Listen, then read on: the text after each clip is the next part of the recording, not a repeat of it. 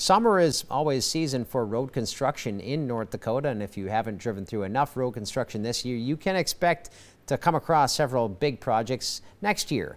The Bismarck-Mandan Metropolitan Organization hosted a public hearing today at Mandan City Hall to talk about some of the big projects they have in the pipeline for the next few years. MPO presented their 3-year draft of the Transportation Improvement Plan, or TIP. Major road projects for consideration at the hearing include talking about reconstructing Memorial Highway in Mandan, as well as several other projects proposed around Burleigh and Morton counties in the next few years.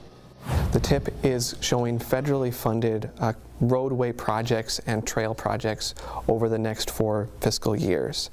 And so that is something that we like to invite the public to provide their comments and feedback on.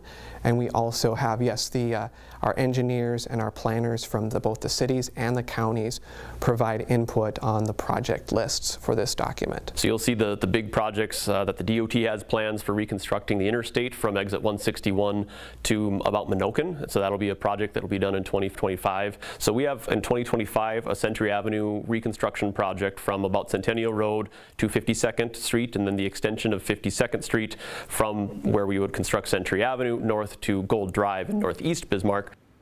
Shell also says Bismarck's City Commission has also approved the multi-million-dollar Tyler Parkway extension project in North Bismarck. He says the city is currently interviewing potential engineers to work on the project that's expected to start in 2026. For more information about Bismarck-Mandan MPO's upcoming projects, you can read more about those at kxnet.com.